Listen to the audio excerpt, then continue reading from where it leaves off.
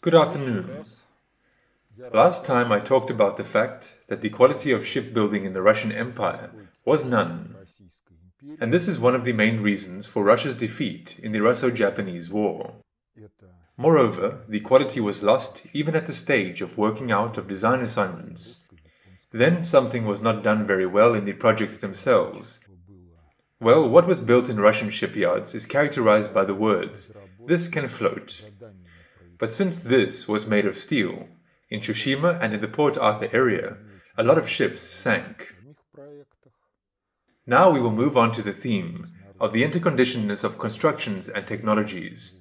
That is, it is precisely the following link that contributes to the quality of products: the construction of the product and the technology of its production. Once again, the definition of quality of product. The quality of a product is an objective given, and it is a combination of two factors. The first factor is the complex set of metrologically consistent characteristics of a product that are objectively inherent in it. And the second factor is a measure of correspondence of this very complex set of characteristics of the product, and each of the characteristics, with the tasks of satisfying the user's needs in those conditions of product operation and maintenance offered by life throughout the entire life cycle. There is one more default left here, which leads to the canon. Because if we correlate with each other, all these characteristics that are included in the complex set, determining quality, that is, we get a proportion, then the canon is a certain proportion of these very characteristics that form a complex set that determines quality as the ability of a product to meet the tasks for which it is produced. Well, it was said that this table covers the entire life cycle of a product, and if it is carefully filled in relation to a certain specific type of product, then you can fit into the canon. Moreover, you can fit into the canon at the pace of scientific technological progress, because in our time, the pace of development of the technosphere, science, do not allow the formation of canons by the method of trial and error, since many objects of the technosphere are becoming obsolete faster, and are being replaced by functionally new ones, faster than a canon, based on almost thoughtless use of trial and error, takes shape.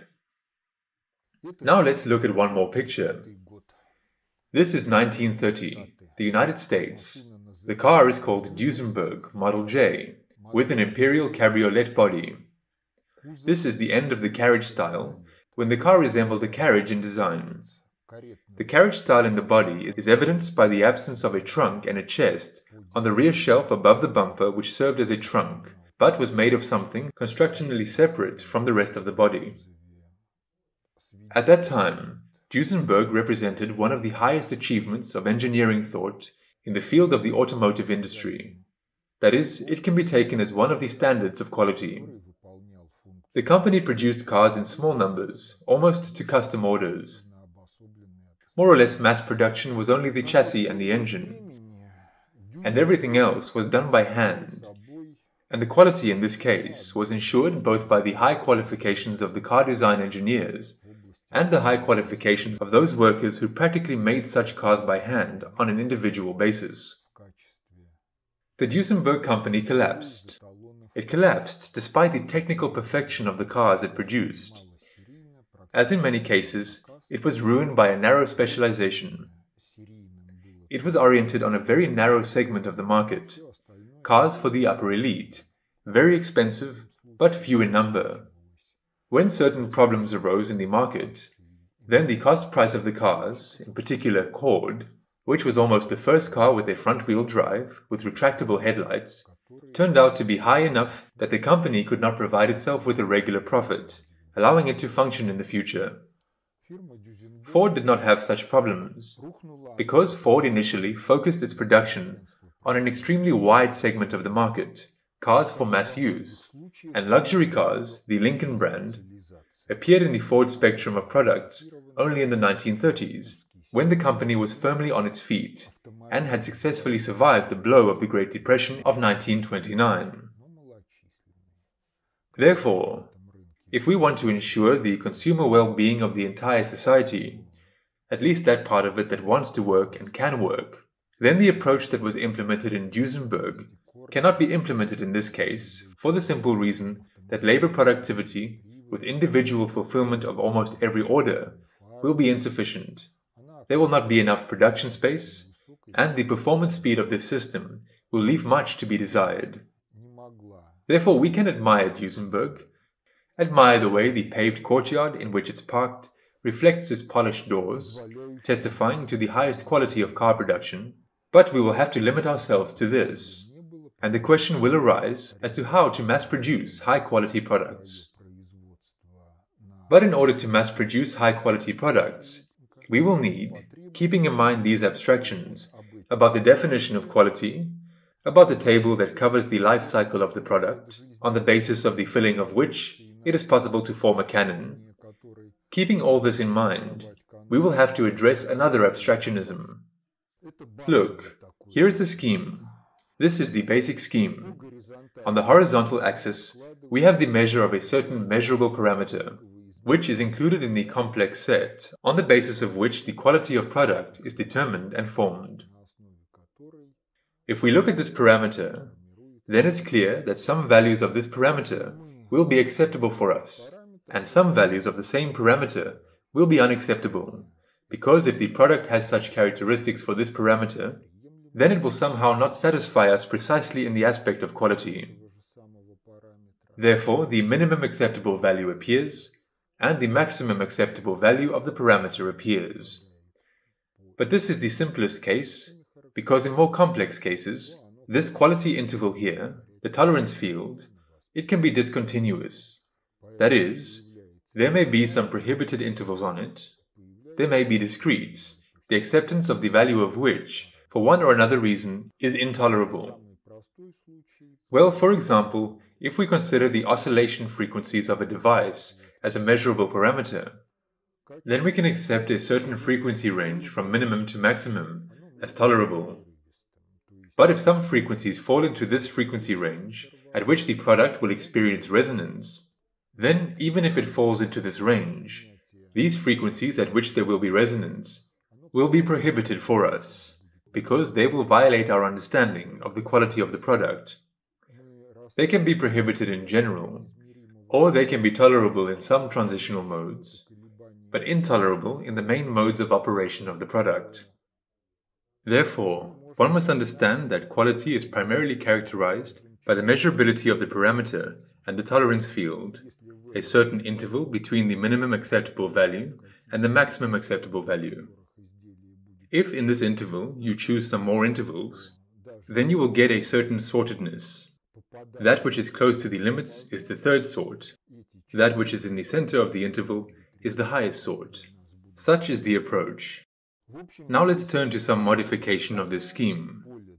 In general, everything is the same here, the tolerance field, but the density of the distribution of the manufactured products is imposed on the tolerance field. The area under the curve of distribution density is 100% of our production. And that is all that falls into the tolerance field. These are conditioned products, and everything that is not included in the tolerance field is defect. The defect in this scheme is shaded with a square shading. Now let's recall an anecdote. The anecdote says that a certain American company ordered some products from the Japanese. When the first shipment arrived, the Americans opened the box and found a letter there. The letter said, "Although we don't understand the customer's wish that the number of defects should not exceed 2%, nonetheless, meeting the customer's wishes, we produced 2% of defective products. All products are packed in the containers with a capacity of 100 units. And to distinguish defective products from conditioned products, the defective products are wrapped in red wrapping paper."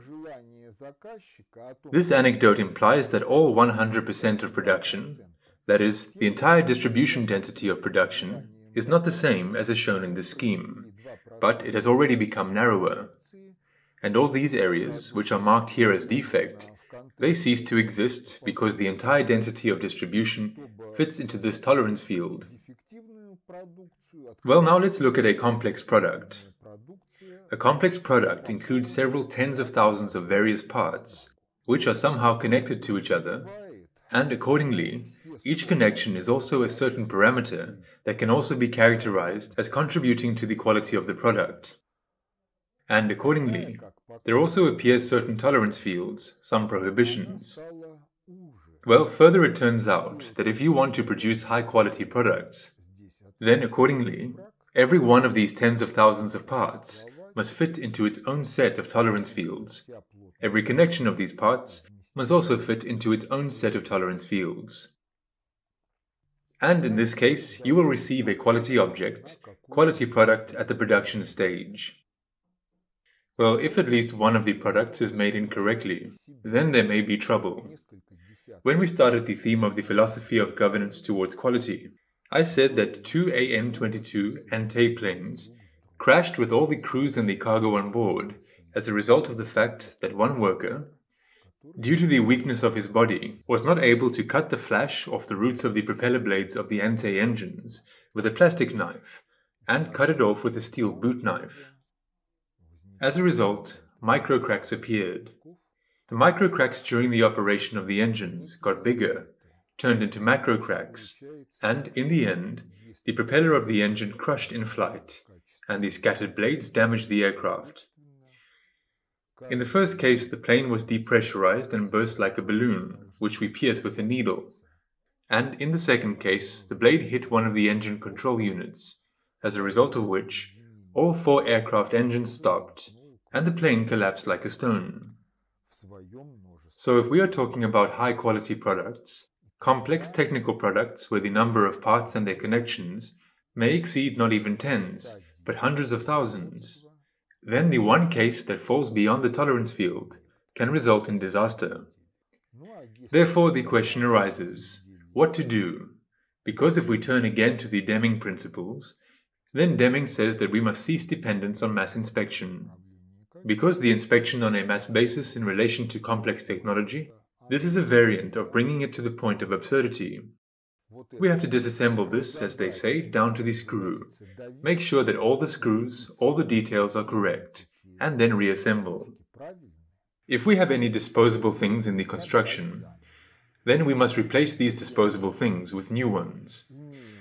Well, besides this, if the construction includes some functionally necessary for its operation fluids, in this case something is poured into the radiator and something is poured into the hydraulic drive, then most likely we must also replace the drained fluids. After we reassemble everything again, we are faced with the question, is it high quality or not?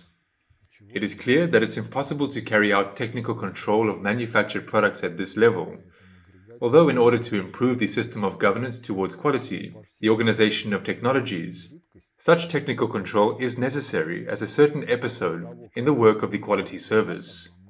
When a certain number of parts are selected from a batch of finished products, it undergoes a total analysis, and after that, everything is discussed on the theme of how it was assembled, what is the quality of its own products, what quality of products is received from suppliers, and so on and so forth.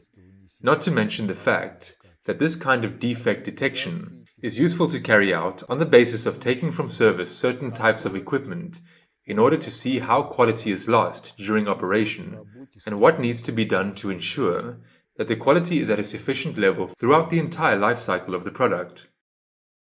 Therefore, let's turn to the next scheme. In fact, this is also an abstraction. This is our production process in time.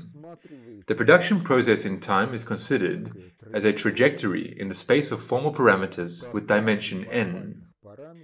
Here the line shows an ideal trajectory of the flow of the production process.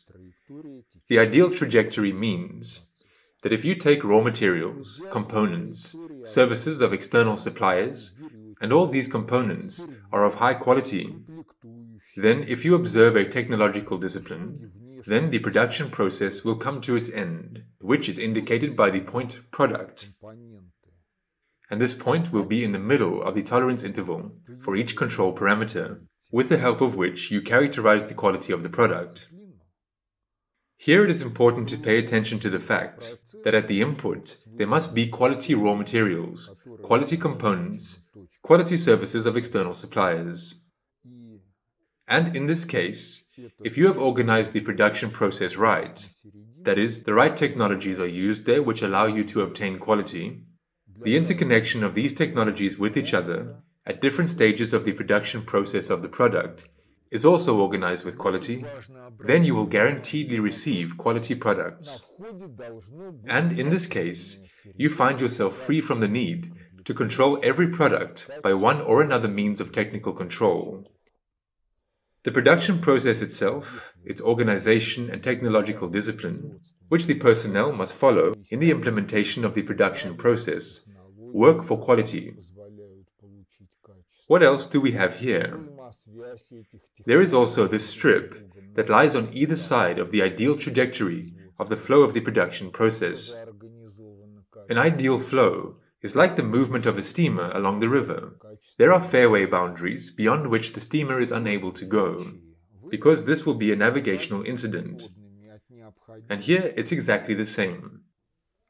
Any technological process in the composition of the production process can deviate from the ideal course, but these deviations should not be supercritical, and even if they occur, the product should still be within the tolerance range according to all parameters that characterize the quality of this product. Here, in this scheme, we see that there are two types of tolerances. The first type is control tolerances. Control tolerances characterize the product, the result of the production process. And again, control tolerances characterize raw materials, components, services of external suppliers. That is, there is a certain incoming control of everything that we need for the needs of our own production. But the production process itself, at each of its stages, is characterized by technological tolerances. That is, they answer the question of how far the technology, or the production process as a whole, can deviate from the ideal so as not to violate the quality of the product. Moreover, I want to draw your attention to the fact that I've been using the terms technology and production process for some time. They are not the same thing, because technology is one of the pieces of the production process. For example, if you have a certain metal structure and you have to paint it, then painting technologies can be different. It can be powder painting, it can be paint from a spray gun, it can be paint from a spray gun in an electrostatic field, and it can be ordinary painting with a brush. All these are different technologies that may or may not be included in the production process. In some circumstances, one technology may be included in the production process.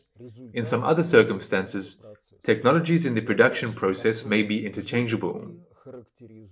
That is, if for some reason you paint with powder, but there appears a problem with the supply of powder, or with the maintenance of equipment for this painting, then you can paint the same product using a different technology.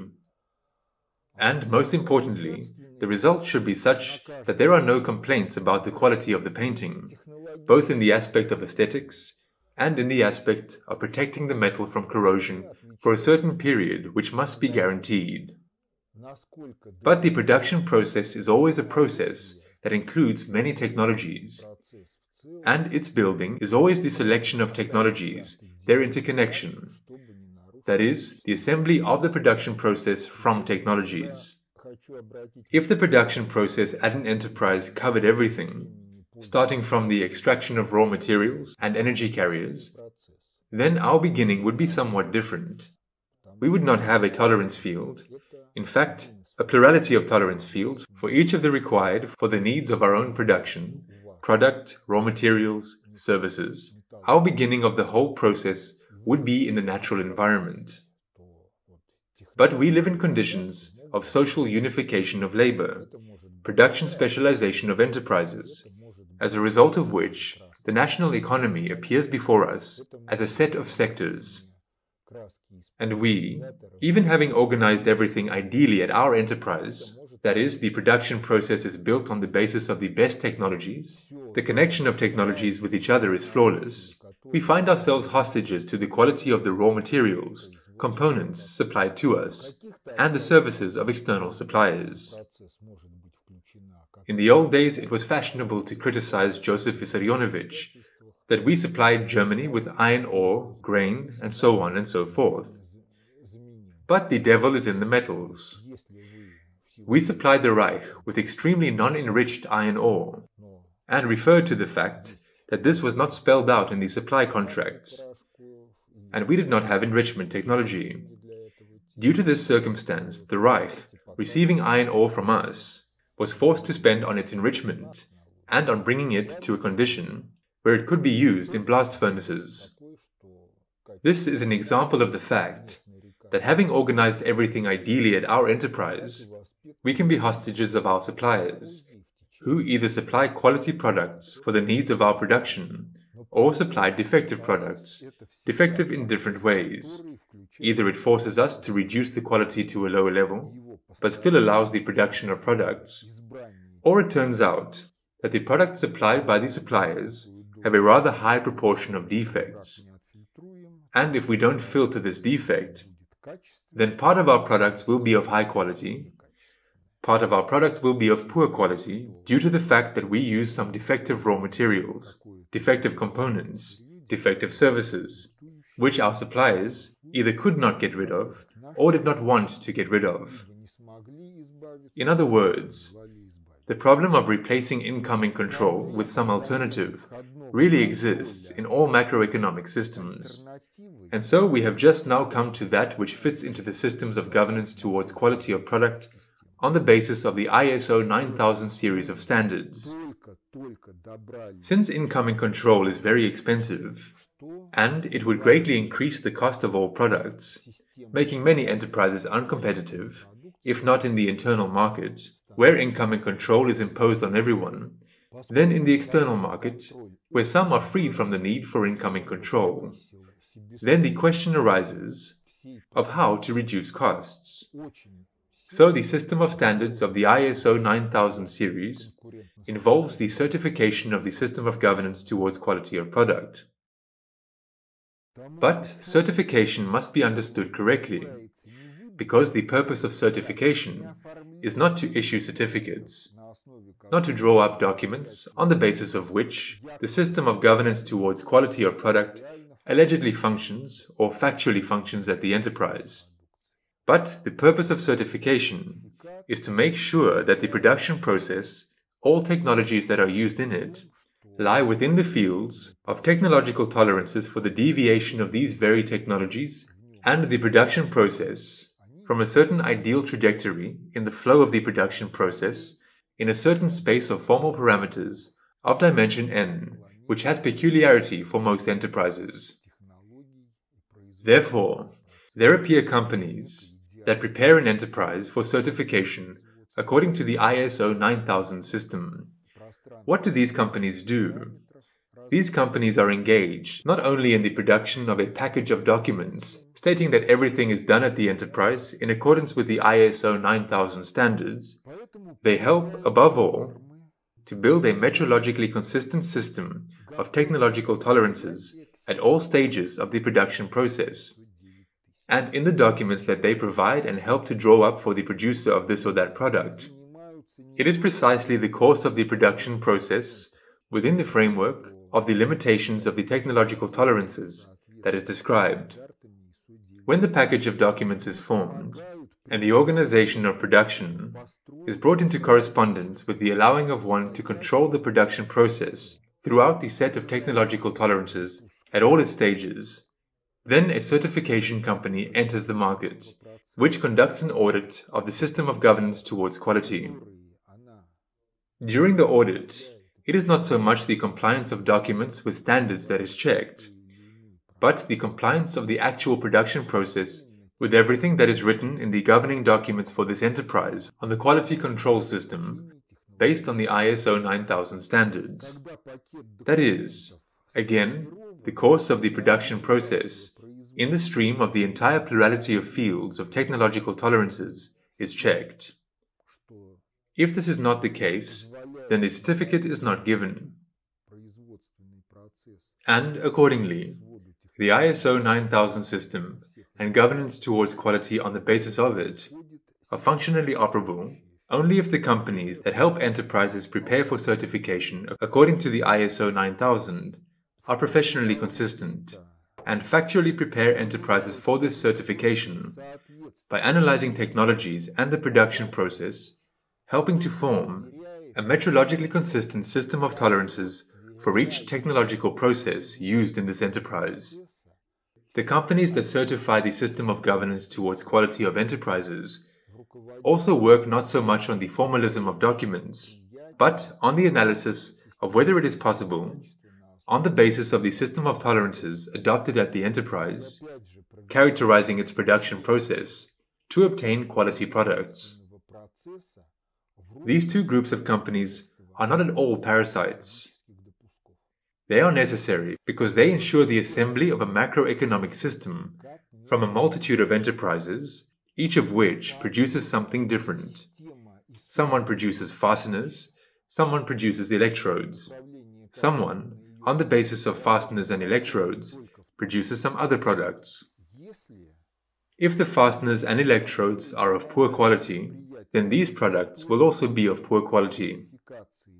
Therefore, these two groups of companies that prepare an enterprise for certification and are engaged in certification, since they are authorized by the relevant state authorities to do this, they sell their honesty on the market, because if a certificate is received, but in reality the system of governance towards quality does not work, then the consumer of the products of this enterprise, faced with the low quality of the products, casts doubt on the competence of those companies that prepared this enterprise for certification, which provided deliberately false certificates. Providing deliberately false certificates. This system works more or less successfully in conditions when the owners of the enterprise, top managers, due to general cultural factors, are forced to consider the enterprise as the main source of their income, and if the collapse of the enterprise leads to the fact that they are deprived of their social status, because if, let's say, they own a large industrial enterprise and manage to bring it to bankruptcy, then even if they can sell assets and liabilities, then they are unlikely to be able to transfer capital into some other sphere, because in fierce competition, all niches in the market are occupied, and they are unlikely to move someone there.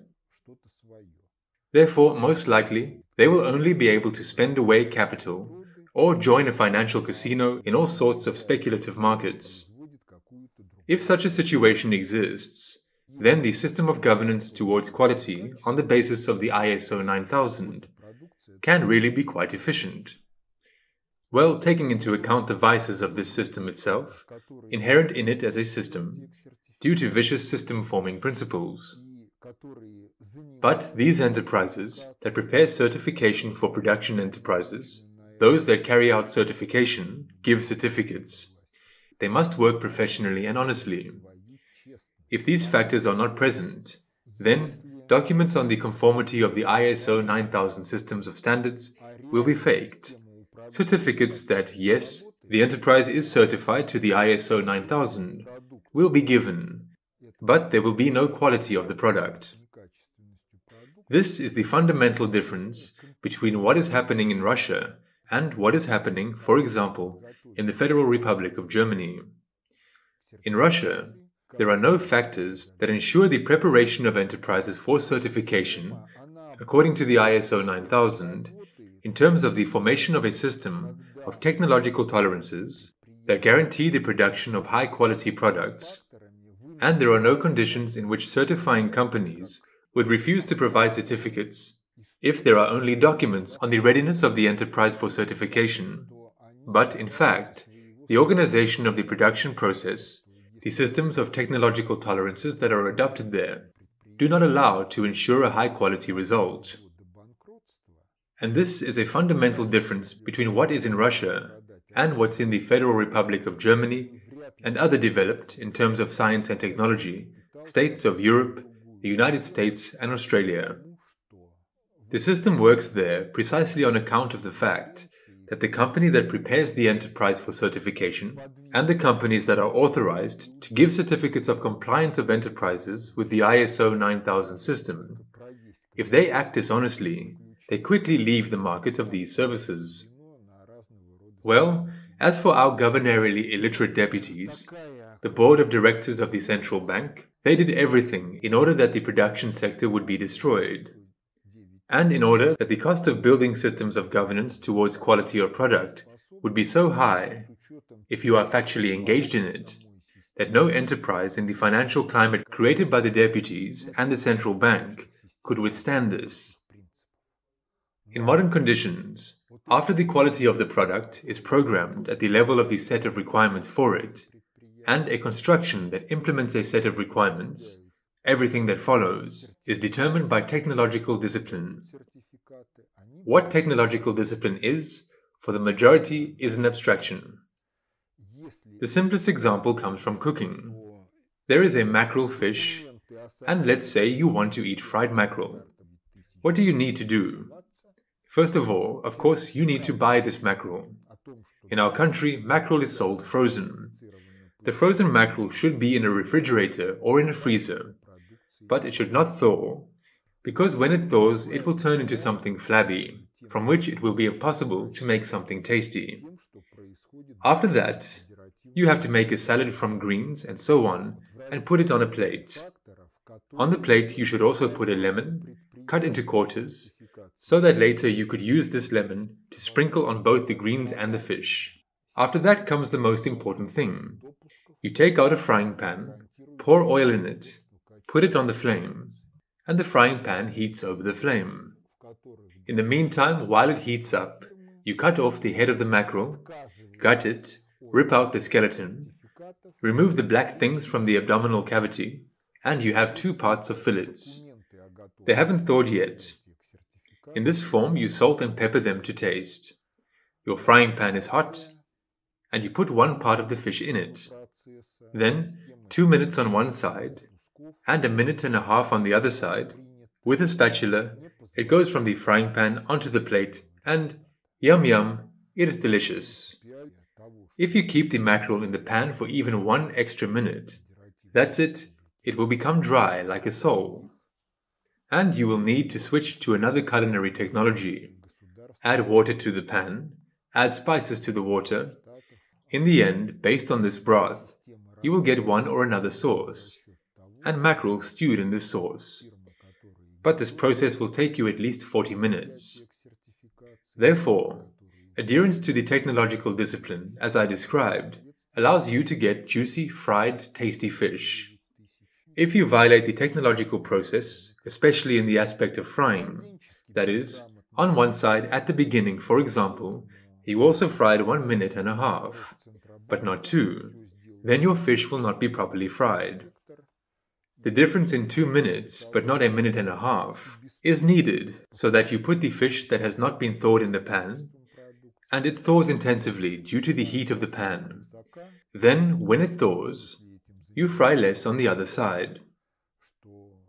This is a simple example, accessible and understandable to everyone. A more complex example of a technological discipline is not accessible, is not felt by the majority of our young people, although it may be remembered by those who grew up in the era of film photography. I will not talk about the artistic merits of certain images, but I will talk about the technological process of obtaining a high-quality photo. 35mm film in the USSR was sold in rolls with 36 frames each. Cameras were made for this film standard. First, you had to buy a film. After that, in the dark, unpack the roll and rewind the film from the roll onto the film reel, without splashing the film with your own fingerprints on one side or the other. After that, the film reel was inserted, it was closed, and in this form the film was put into the camera. Moreover, there were cameras, for example, the Kiev, which had very peculiar film reels. After the film reel has been put into the camera locks. Locking the camera opened the film, and this eliminated the friction of the film against the film bobbin, and accordingly excluded the possibility of it being scratched with dust and dirt that could accumulate in the film bobbin. Then you had to focus the photo camera, choose the shutter speed, gently press the shutter release, and as a result, a frame was formed on the film. After the film was completely used, it was removed from the camera, and you had to develop it. The development process. The whole process assumed filling a tank with clean water and placing the film in it, and swelling of the emulsion, draining the water, pouring a developer, developing, draining the developer, rinsing the film from the developer, pouring a fixer, fixation of the image, rinsing after fixing, drying, and after that the film was ready for further printing with some reservations. The developer could be bought in a store, but you could make it yourself, because there were many recipes for developers, and the result of film development by different developers was different. Therefore, depending on what conditions and what you were shooting, on a sunny day in nature, on a cloudy day in nature, indoors with artificial lighting, indoors with a flash, you had to choose a developer that would provide the best quality of the negative. Therefore, the developer was made by people themselves. Per liter of water, the accuracy of ingredients, plus or minus 5 milligrams on a pharmacy scale. Next, the development process. The time with an accuracy of plus or minus 15 seconds from the development time, which had to be indicated on the film packaging or prescribed for a specific developer formula. And the development temperature, plus or minus half a degree. The same was for water and the fixer. Then the film dried, and it was necessary to carefully remove the frozen drops from it, because if they were not removed, they would be in the photo. Then we came to the stage of printing. The first was to prepare an enlarger. The enlarger had an incandescent lamp. Every incandescent lamp had its own unique characteristics. Therefore, adjusting the enlarger was, first of all, ensuring equal illumination over the entire field onto which the image would be projected. Then the negative was put into the enlarger, and you needed to choose the shutter speed and photographic paper. It was also of different types, with a different degree of contrast of the image when printed from the same negative, which would correspond to the negative. After that, the imprint was developed. The imprint was washed. The fixation was also in the bath with the fixer, rinsing from the fixer, drying, glossing, and in the end we had a photo. So, if this entire technological process is violated, then the quality will be lost somewhere. The photo will be technically imperfect. Well, as a maximum, Petya cannot be distinguished from Katya. But at a minimum, dust, prints of hairs that got into the optical path of the camera or enlarger, errors with the shutter speed, yellow spots as a result of poor washing of photographic paper, and so on and so forth. But if you follow the entire technological process, then the photo will be technically flawless, and only the question of its artistic merit will arise. Technical perfection assumes that all details, both in light and in shadows, are visible, that the grain is small, that is, many pixels if we draw analogies with digital photography, uniform illumination throughout the field of the photo, and the photo does not turn yellow. Decades later it looks the same, as if it had just been printed. Therefore, the question of technological discipline is the most fundamental question in the matter of quality assurance, on condition that the production process is built on the basis of those technologies and that organization that allows to ensure this quality. But technology and construction of production, they are very connected, mutually conditioned by each other. Here is a picture of a Soviet long-range PE-8 bomber. The PE-8 was developed at the end of the 1930s and was mass-produced from 1940 to 1944. And this is the American bomber B-17 Flying Fortress. It was developed at the same time, and as you can see, they are even very similar in appearance, but, in particular, both of them on the fuselage have a pilot's cockpit superstructure, although each of them has a certain peculiarity. Before talking about them further, I turn to the documents of that era. 1931. The first All-Union Conference of Socialist Industry Workers. Speaking there, Stalin said, "We are 50 or 100 years behind the advanced countries. We must make up this gap in 10 years. Either we do it, or they will crush us. This was said in 1931, 10 years before the start of the Great Patriotic War. Now let's get down to the small details. Yes, indeed, the PE-8 is close to the Flying Fortress in terms of its flight and tactical qualities. On the PE-8, VM Molotov made a foreign trip. Having flown over the occupied territory of the Soviet Union, the PE-8 flew to England, and then from England to the United States, with a landing in Canada. We were not ashamed to show the PE-8 both in England and in the USA. But we must understand that in the Russian Empire, the aircraft industry was very bad. In particular, although the Ilya Muromets was built and mass-produced, the Ilya Muromets engines were not Russian Imperial-made engines. First, these were German engines, and then, when the First World War began, these were French engines. The Russian Empire began its own production, according to licenses, only during the First World War. And, on the basis of this, Klimov's company took shape in the following production. Aircraft engines for most helicopters. During the war, aircraft engines for YAK fighters and PE-2 bombers. But you must understand that the creation of an aircraft like the PE-8 is the realization of a scientific implementational cycle, from fundamental work in the field of fundamental science to research and development in the field of material science, aircraft design, and aircraft engine design. There was a publication in which it was reported that as of 1941, there were fewer aviation engineers in the Soviet Union than working at one Messerschmitt company. Therefore, the appearance of the PE-8 should be viewed in fact as an economic, scientific technological miracle that was performed at that time. Moreover, if we talk about that time, the Moscow Aviation Institute, MAI, arose in 1930. The Leningrad Shipbuilding Institute emerged as an independent higher educational institution in 1930. And many of the country's higher educational institutions, leading for their industries, were created precisely in the late 20s, after 1925 or in the early 30s, that is, in 1930-1932. Next, let us count.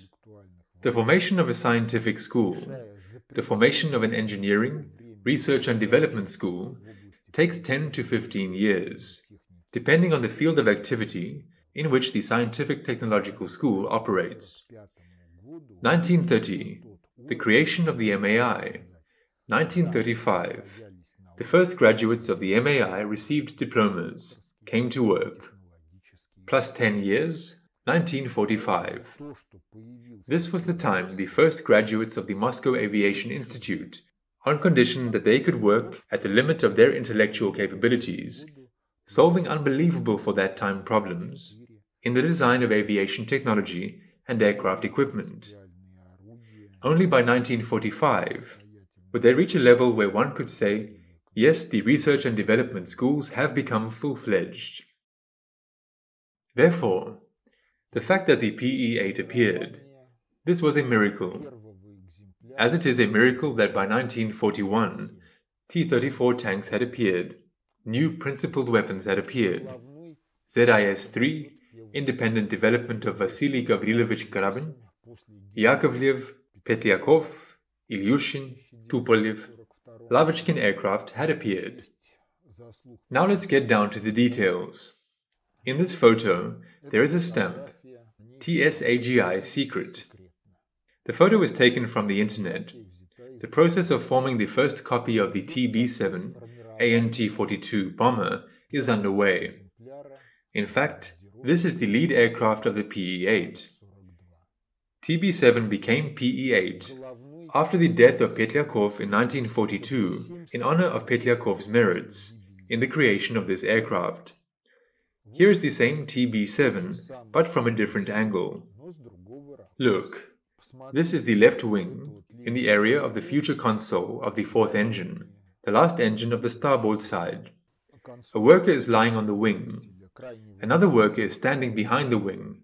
You can see him, but his image is blurry, because apparently there was not enough lighting, and a long shutter speed when shooting. And another worker, his image is also blurry, is kneeling on the wing console, and some tools are in front of him. Here you can see that the scaffolding around the plane is just hammered up from improvised boards.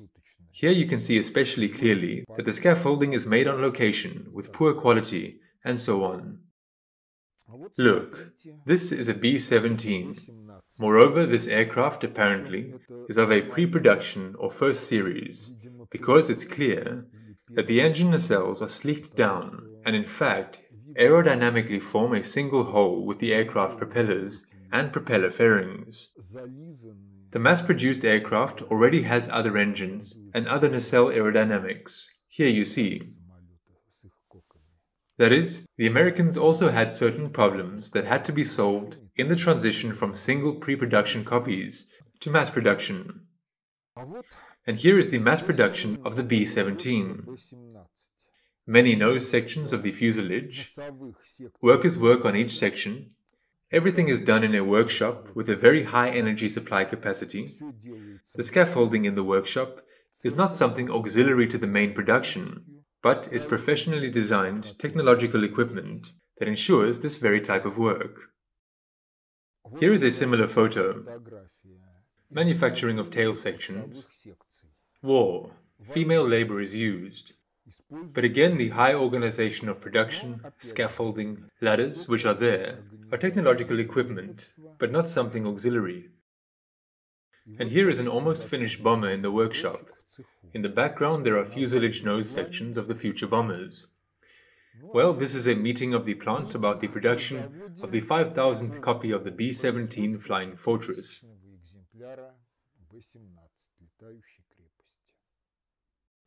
This is another American bomber, the Liberator B-24, the most massive four-engine aircraft during the Second World War. The number of flying fortresses was around 13,000 items, somewhat less. This is more than the number of PE-2 in the Soviet Union, of which about 12,000 copies were produced. But the Liberator and Flying Fortress are strategic bombers, and the PE-2 is a frontline bomber. Here are Liberators in the production process. As you can see, in the foreground there are tail sections of the fuselage. Moreover, everything is already painted. The insignia of the United States.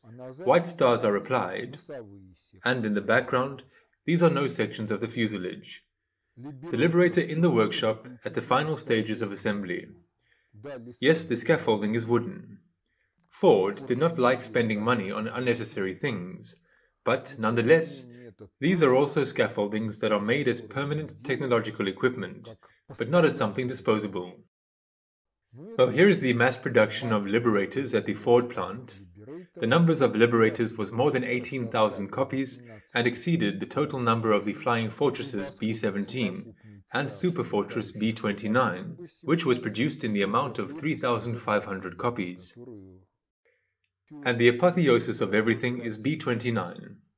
Here is a photo, apparently a staged photo, but it gives a very good idea of what went into the assembly. In each such section, an assembly module was produced in the corresponding specialized workshops with a high level of energy supply capacity and corresponding technological equipment. So, thanks to this structure, oriented on certain modular assembly technologies, the number of bombers in the USA was very high, and they fully covered their own needs, and partly covered the needs of the Allies in the anti-Hitler coalition. This is Germany, the Third Reich, a full-scale Messerschmitt 109 in a full-scale wind tunnel. Also for comparison. Moreover, I have already said that the total number of aircraft engineers in the USSR was less than the number of engineers who worked at Messerschmitt. Therefore, the detailedness of the construction of the Germans and the Americans was much higher than ours. In aerodynamics, there is a concept called resistance of loss of impulse. What is the essence? The plane moves in stationary air. There are some cracks. There are cavities inside. Through these cracks, the stationary air gets into the plane. The plane moves at a speed of several hundred kilometers per hour, and accordingly, in order to accelerate the stationary air to the speed of the plane, you need to spend some energy.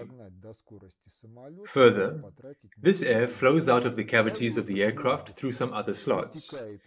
Therefore, part of the engine's power is constantly spent on propelling the stationary air flowing inside the aircraft. Further, all kinds of leaky hatches, including the cockpit canopy, hatches through which the engine and other aircraft equipment is serviced. The Germans had all such hatches, as a rule, on elastic bands, and due to this, the resistance of loss of impulse was reduced. On most of our aircraft, for a long time, many of these types of hatches fit into the contours of the aircraft, but were not sealed. Therefore, the resistance of loss of impulse affected the flight speed, including the maximum one. But you yourselves understand that if, for example, our planes are built like this, and when any small detail comes, first of all, the perimeter is limited, the flow rate of parts will therefore be limited through the limited perimeter. The total perimeter of all modules, with the orientation of technology towards modular assembly, is much higher than with such an assembly. And accordingly, work can be performed faster by distribution into modules. And then ready-to-assemble modules are delivered to the assembly site, and the aircraft takes shape. After connecting everything together, there remains only to lay some cables that should be continuous and should not have connections. Lay some pipes, well, and mount the connections where they are allowed on any internal equipment. But this character of the assembly also programs certain errors, and if you look at the reports of the People's Commissariat for Internal Affairs on products in the aviation industry in the 1930s, you will see that during the flaw detection of the aircraft, in its various cavities, they found things such as, first of all, chisels, hammers that the workers had left, and, among other things, files. The presence of files indicates a low level of technological preparation, due to which some parts had to be fit in place. Here, such things are excluded by the very organization of the technological process. And here, they are programmed. And then we turn to sad statistics. 93 items were built, including the PE-8. Of these, 55 aircraft were lost. Of the lost, 28 were lost as a result of accidents and disasters. Of these, 5 were lost during forced landings, some of which could have been caused by combat damage. The Germans destroyed 23 aircraft. In addition to these 23 planes, 4 planes were lost as a result of shelling by our fighters and air defense, and as a result of errors in governance towards the troops. One of the new aircraft crashed at the airfield of the Kazan aircraft plant as a result of the fact that the mechanics forgot to remove the clamps from the elevators, and the plane bumped into a railway embankment during takeoff. Of the aircraft taken down by the enemy, at least 4 aircraft were lost by reason of the fact that in the night sky they were unmasked by the exhaust fire from the M82 engines. You can watch the exhaust from the engines on YouTube. Find videos related to the Lockheed Super Constellation passenger airliner. There are several videos showing the plane during startup and takeoff. So the exhaust from the engines is about 1 meter long. The question is open as to what reasons exhaust suppressors were not installed on the PE-8, together with the M82 engines, because the fact is, this statistics, 28 aircraft, more than half of the production was lost due to accidents and disasters. And you know, PE-8 was flown by former Polar aviation pilots, former pilots of bombers. There were no beginners there. Someone only after graduating from the aviation school, having done the takeoff landing program, they were really exceptionally experienced pilots, exceptionally experienced flight mechanics. They were, in fact, the elite of the Air Force of the USSR. The PE-8 itself was not a mass-produced aircraft like the IL-2, 35,000 copies if I'm not mistaken. The PE-2, 12,000 copies, which were produced at large-scale production plants. The PE-8 was actually handwork, from the first copies to the last. And the fact that 28 planes were lost as a result of accidents and disasters is an indicator that the quality of the production left much to be desired. In addition, the PE-8 is also a victim of insufficient practice of applied science in the USSR, because you yourselves understand that when designing an airplane, a lot is done in order to increase its efficiency, reduce load weight, and for this, the structures of the aircraft themselves must be extremely light, and in order to make it extremely lightweight, chromensil steel was used in the structure of the PE-8 aircraft. The chromensil steel had the ability to withstand quite high static loads, and it was embodied into the structure of the aircraft. In particular, the spars, the main structural member of the PE-8 wings, were made of this steel. But it turned out that under the impact of cyclic loads, microcracks appeared in the chromensil steel. The microcracks spread, what is called metal fatigue occurred, the bearing capacity of the metal weakened, and the structures collapsed. In the Soviet Union, the problem of metal fatigue was first encountered on the PE-8. And for this reason, almost all aircraft were delivered for revision, strengthening the structure against fatigue. The same problem was encountered on the LA-7. The LA-7 aircraft also had this steel in their structure, and they broke when the stress intensity factor of the crack exceeded the fracture toughness of the material. But in fact, in 1944, the operation of the PE-8 was almost completely stopped. On the one hand, the situation on the fronts had changed, and other bombers could reach the facilities in Germany. But on the other hand, it was this unsolved problem of fatigue that did not allow the aircraft to be operated safely. Therefore, in 1944, the PE-8 had practically ceased to fly. Well, one of the last catastrophes happened after the war. On September the 12th, 1945, after takeoff, the wing of the PE-8 fell off. That plane was supposed to be the leading aircraft in the victory parade on June the 24th, 1945. Then the air section of the parade was cancelled due to weather conditions. Well, imagine what a nightmare it would have been if the plane had fallen apart over the Red Square and crashed in Moscow. But God did not let it happen. But the problem of product quality was in all types of military equipment. A quite big number of tanks, KV T-34, in 1941 were lost due to failure, due to poor production quality, and some errors in the structure. The same goes for airplanes. The case of the military representatives, the Minister of the Aviation Industry and the Commander of the USSR Air Force, was opened not from scratch. It was not a fabricated case. Petropavlovsk died on an airplane of his own design, the PE-2, during a flight from Kazan to Moscow. The cause? Poor quality of production defectiveness, as a result of which one of the engines caught fire in the air. For the same reasons, long-range bombers YER-2 were easily flammable.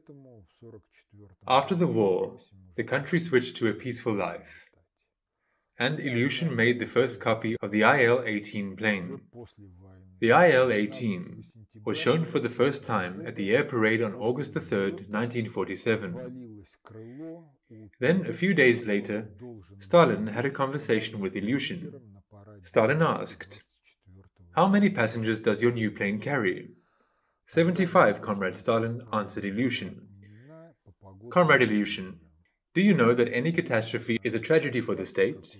I do not recommend that you continue to work on this aircraft. And further in the quoted source, the following phrase is given. This was how the project of a long-range capacious aircraft, which could connect the remote cities of Siberia and the Far East region with the European part of the USSR, was postponed for more than 10 years. Stalin appears here as a petty tyrant. Well, now let's recall the non-combat losses of the PE-8 and other aircraft during the Great Patriotic War. If we talk about the first version of the IL-18, then it was supposed to be initially equipped with Charomsky diesel engines. Due to the unreadiness of the Charomsky diesel engines, which began to be created even before the war, but during the war years, they could not bring them to airworthiness, so the plane was equipped with ASH-73 TK engines. The Russian letters TK in the engine name stand for turbocharger. The ASH-73 TK engines were developed for the Tu-4 bomber, which was a clone of the American B-29 Superfortress. The ASH-73 TK engine was based on the American Wright Cyclone 18 engine. But then it turns out that the resource of the ASH-73 TK was only 25 hours, and that of the B-29 engines, 500 hours. And failures of the ASH-73 TK engines were so frequent that once the question of replacing them on the Tu-4 bomber for other engines was considered. In addition, due to the fact that the high-altitude engines were not created at that time, the TB-7 lost in altitude, but won in range, since the weight was compensated for by the fuel reserves. Well, as it lost in altitude, this made it an object for attack by fighters, because initially the TB-7, when the pressurization unit was operating, rose to the height at which the fighters of the era could barely stay in the air. Well, in addition to this, in most cases, it even had the advantage of speed at heights of about 10 kilometers. But anyway, this lecture was not devoted to questions of aviation during the Great Patriotic War, but to the fact that construction and technology are closely linked. And this link between construction and technology conditions the quality of products. Therefore, designing a construction without knowing the technologies on the basis of which it will be produced is a stupid task. But any progress in the field of design requires corresponding progress in the field of technological support. Once again, it is necessary to build a technological process and follow technological discipline, then on condition that the set of requirements was formulated correctly and correctly implemented in the construction, the quality of the product will also be ensured. That's all for today.